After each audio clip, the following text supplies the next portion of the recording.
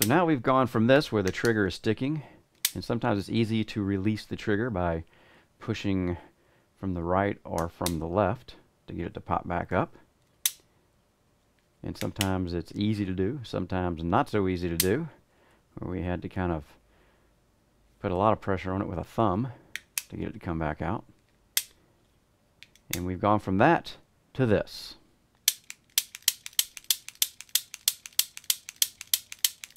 As you can see, big improvement. Now we don't have any hang-ups. Now we'll take a look at what was causing that sticking trigger. First off, I was looking at just about everything on this pistol, trying to find out what the problem was. I inspected the drawbar, the side plate, everything I was looking at, what could possibly be causing the binding. And I want to show you here, of course, this was always my suspect, was this play that we have in this trigger. It's just the way it fits on from the hole in that trigger to the pin that's on the frame.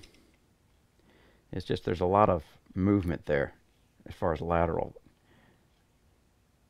Of course, it feels in your fingers worse than it really looks here, but it's just a lot of play in there. In fact, I would call that, it's beyond play to me personally. I think that's just a little bit too much. I'm just going to call it slop. There's a lot of movement there. Now, I'm not saying that other pistols I've ever had didn't have some movement, obviously, some lateral play. And there should be some because we don't want any binding of the trigger hole on the pin. Whether it's frame-mounted pin or one that we drive in, a roll pin that we drive in to capture the trigger hole. So here, again, there's a lot of sideward play on it, lateral play, if you will. And what was happening is I kept looking up in here and all the assembly parts, focusing up here because of the way the thing was binding, as you saw in the previous video. But what really made me discover what it was, and I'm hoping this shows up in the video, but there is, and there it is, I believe. You can see the mark there in the trigger guard. See that scratch? It's right there. Alright, the scratch is from the bottom of the trigger. So what was happening is the trigger, now either the trigger is too long as far as how far it extends down, because what was happening is as I pulled the trigger back, it was actually hitting the guard here, the trigger guard, before it was far enough forward for the drawbar to release the hammer. So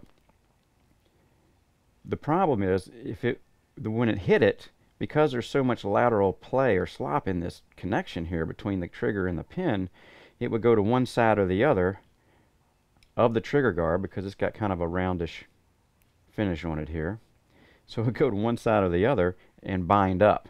It would fire because you had to pull it past where the contact point was on the bottom of this trigger. You had to pull it past that to release the hammer to get it to fire. So it would, because it was too long, instead of just stopping because of the slop here, it went from one side to the other and just went past where it made contact and kind of jammed itself into the trigger guard. So, easy fix. All you got to do is take a bastard file. I took a pretty fine one and just notched out the tip of the trigger. Very easy to do. And now the problem's gone. So, I think there's two problems here. If this was a tight fit between this trigger hole and the pin, or a tighter fit with not as much slop in it or movement, then what would have happened is this trigger would have been too long still, of course, but when it hit where that scratch point is, it wouldn't have had enough play in it to allow it to move over to the side far enough to clear as you pressed it back, to clear where it was making contact and jam itself and fire the pistol, but it's jammed itself over there on whichever side you were pulling your finger from. So it could jam to the right or jam to the left, and you had to press the left side or the right side to get it to release. Now, sometimes it didn't do that, and all I can only think is, as I'm pulling the trigger when it didn't do it, I was actually having a lifting up motion on the trigger itself. So that kept it just enough. It wasn't very much. It's only a few thousandths for me to file off there to clear it. So it wasn't very much there. So I'm thinking there's enough movement in this pin connection with the trigger that it has actually rode up as I pulled it and was able to fire and then come back and clear. So as you saw in the beginning of this little video I did, you saw the before and the after. I cut some film out of the first one and showed it before and after. Now it just shoots reliably. It's just bang, bang, bang, no problems anymore. And it had nothing to do with the screw being too tight on the grip, which of course presses on the side plate and your the draw plate. Nothing to do with that at all. It was actually the trigger. And of course I wasn't looking down there, and it was actually accidental when I looked down there and saw some scrapage. And then I took the trigger off and looked at it and said, wow, making contact down there. And then I started looking down there and I could see exactly what was happening right away. So now, of course, even though it's still moving side to side, it doesn't matter anymore because now it's not hitting the guard anymore because of what I took off the trigger.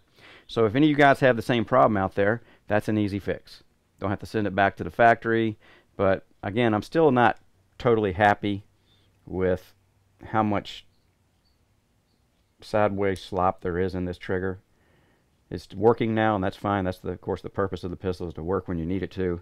But I wish that they would tighten up, drill a smaller hole, or not machine as much off the shaft when they do the machining on this frame. So that's the cure, and I got some other little beefs with this pistol, but I love the pistol overall. I think it's a great little pistol.